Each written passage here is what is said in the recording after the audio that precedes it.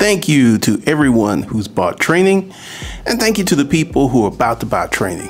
And once again, shout out to the Nerd Tribe.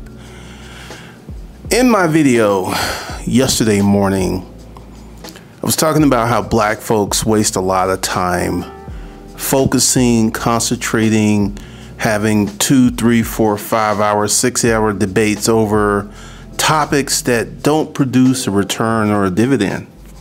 And I knew that many of you would come at me with the "you are not educated with the Bible." And here's some of my background. I grew up in Alabama, and until about age 16, I was attending a Southern Baptist church.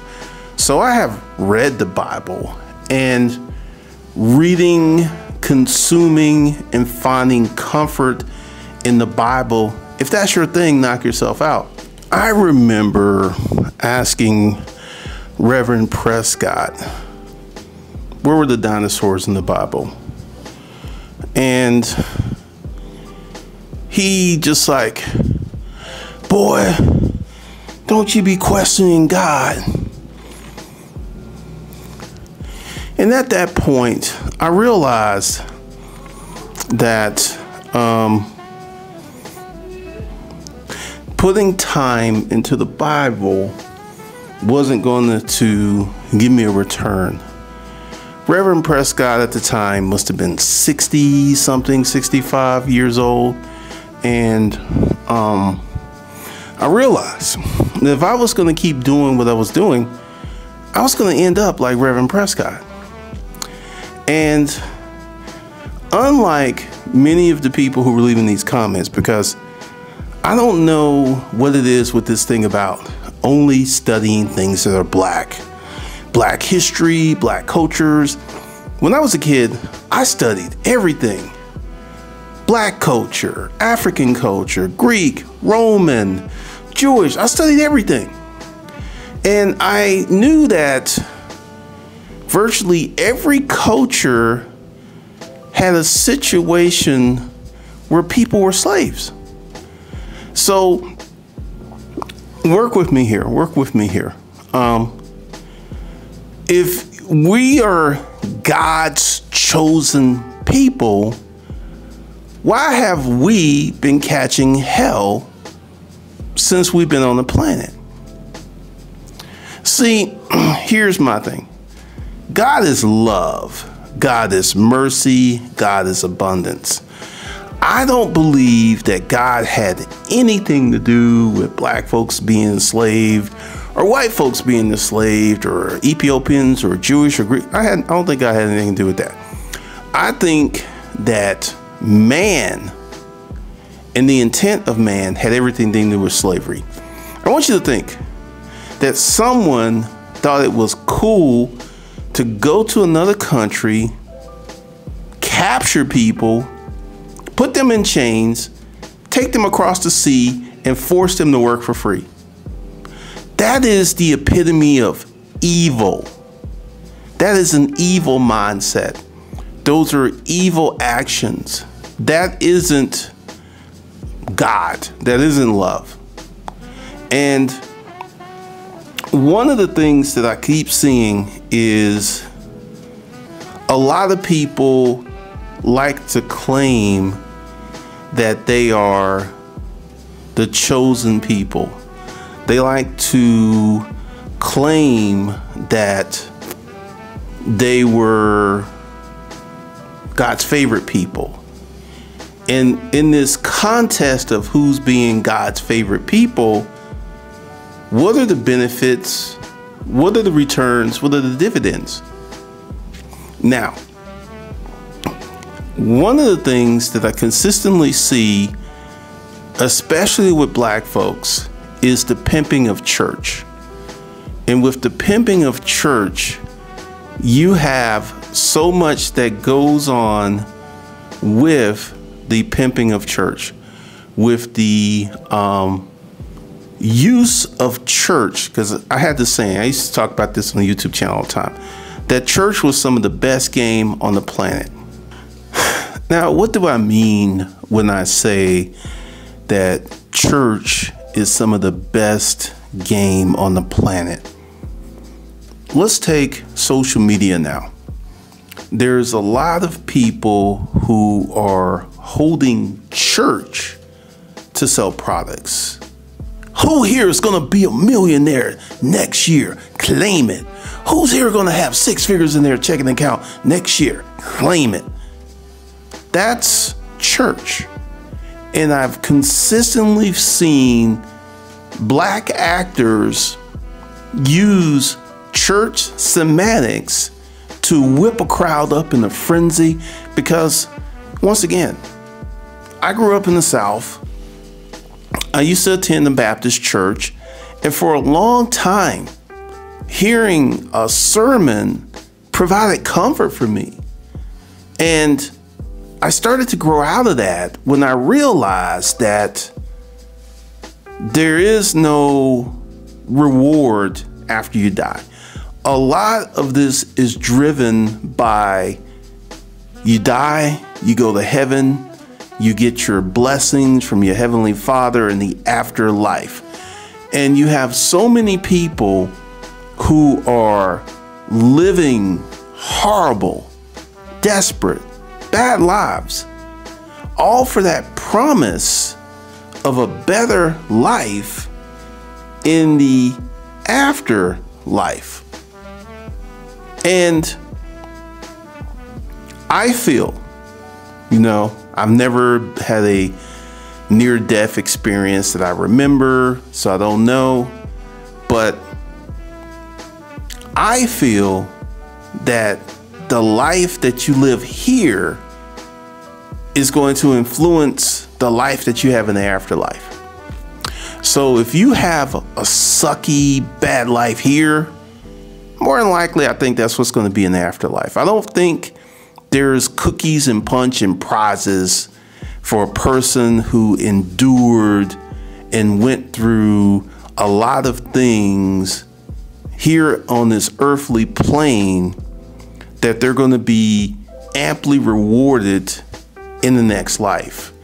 I think it's this Muslim religion where you die and you get 21 virgins, and once again, I don't think any of that stuff happens. Now, I could be wrong because I've never died and I don't know. I never died and got reincarnated and came back, so I can't tell you what's on the other side. But I can tell you that literally everyone who is God's people, they've all been through some extremely messed up circumstances. The Jews, who claim to be God's chosen people, the Israelites, the black Hebrews, all of these people are bucking for that position of being God's chosen people. It's like, these are God's people. Keep your hands off God's people. And what I see is a lot of stress and strife. And I honestly do not believe that God is on that tip. Once again, your beliefs may be different than mine. Once again, I think God is love, abundance, peace, serenity, comfort. That's what I think of when I think of God. And all of these people, and like, once again, I have studied other cultures. I didn't just study black culture. I knew the Greeks were slaves, the Romans were slaves, black people were slaves, Jews were slaves. Everyone had a record of slavery in their background. And the most pernicious slavery was black slavery, because these European slave traders went to Africa and literally stole these people from their homeland, took them across the ocean and forced them to work for free. I will reiterate, that was evil. That had nothing to do with God. I don't think that God punishes innocent people. Once again, I'm going to say that. I don't think that God's like, well, because your great-great-great-grandfather committed this sin, this is why everybody from him on down will be cursed. I don't think that God punishes innocent people. I just don't. That never really resonated with me, because essentially you could be a kid that's born 100 years after your great-great-grandfather, and because he committed sins, you're being punished. That just never made no sense to me. That's just like literally walking around and slapping folks just because you feel like it. That makes no sense to me. Now, one of the things that I see is a fallacy with God's chosen people, because there's a reason that I'm on this. Because the last video that I put up, a whole bunch of people chimed in. I put it up at 4:30 in the morning, same time I put this video up. And that video was trending toward being #1 out of 10.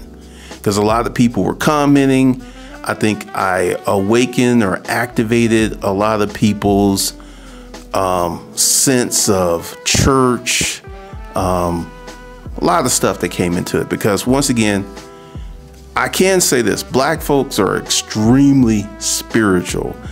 Black folks are extremely religious, and this is why a man on the stage in a suit holding the Bible with a rhythm and rhyme to his communication can literally have people feeling some kind of way, because black folks appreciate church. And the fallacy with the chosen people, because once again, I'm not going to sit here and debate, are these people the chosen people? Because there may well, in fact, because like I said, I've never died. I don't know what's on the other side. I've never seen anything. And it just, from a logical perspective, it never made sense to me. And all of these people who are bucking for the position of God's chosen people, once again, if you look at the background of each group, there's been nothing but a horror show in the history of this group. I mean, it's funny. And also, once again, Egypt is not on the African continent. Not Egypt, excuse me, Israel. It's close, but so is some of these other countries that are not on the African continent. And here's something else that's really, really funny. And I found this to be interesting. A lot of the people who present as Israelites or people from Israel are white, okay? And because Israel is close to Africa, Israel's hot. With Egypt is hot. And I'm just sitting there like, you know, maybe I need to do a little research to figure out how these white people got in the middle of a desert. Because if you look at Egyptians, they present brown. And you look at people in Lebanon, they present dark. Iraqis, they present brown, swarthy. Afghanistan. But for some reason, these people in the middle of a heat wave are presenting as white. And it's very, very interesting. But that's aside. This whole notion of being God's chosen people is a fallacy, because you are literally sacrificing today for an undefined after death experience. I mean, this is me. This is me. I do believe in ghosts. I do believe in spirits. I believe my grandmother's spirit has spoken to me on several occasions. So there is more than on this plane. There is more than that. And I don't have all the answers, and I don't know everything. But I do know that the bucking position for God's chosen people is, to me, marketing. And what I mean by that, right now, being an entrepreneur and starting a successful business is literally the fastest path to wealth. Jeff Bezos became a billionaire from scratch in 7 years. It's the fastest way to get rich. It's the fastest way to build wealth.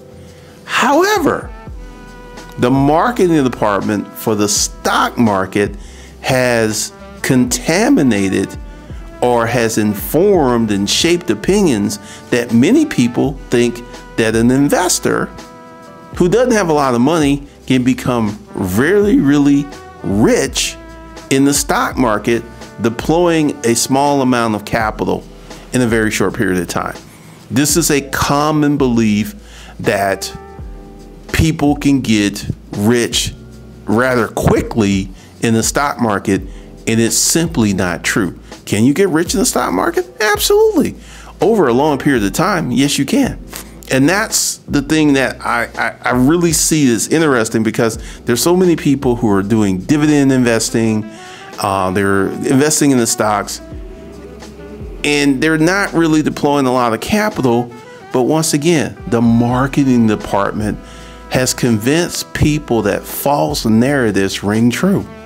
And that's one of the things I think that's happening with God's people, God's chosen people, that these false narratives are ringing to be true. Because, I mean, once again, I'm not a religious person, so I don't walk around with a smile on my face knowing that I'm God's favorite child. I'm one of God's people. That does nothing for me. Maybe it does something for you. I don't know. But one of the big issues that I see is time focused on this stuff. Hear me. Where your time and attention is where your wealth is. So what do I mean by that? If you go ahead and you put time and effort into a utility, a vocation that doesn't pay any dividend, like it's essentially the joke of the day degree. I got my bachelor's in Black history. You spent 4 years studying a subject matter that is not going to put money in your pocket unless you want to start a church.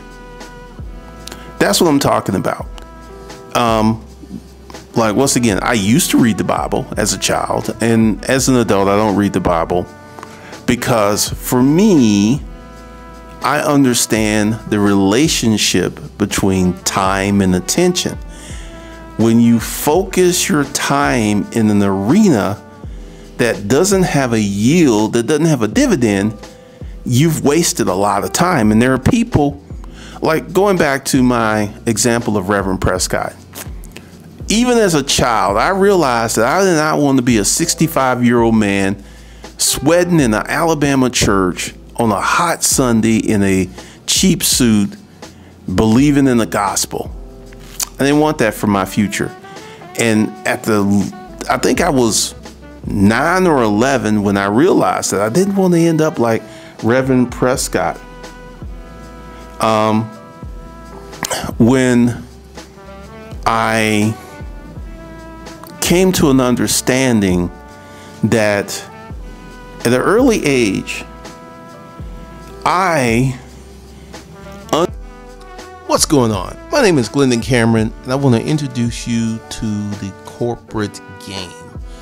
What is the corporate game? The corporate game is a collegiate level educational portal that will teach you how to have your best version of your life.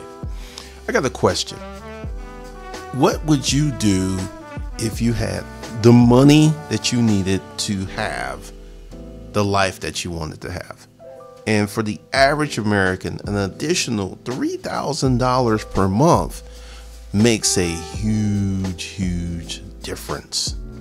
So this is the collegiate level corporate game, teaching you things about business, money, corporate structures, business credit, all of that, plus a lot more.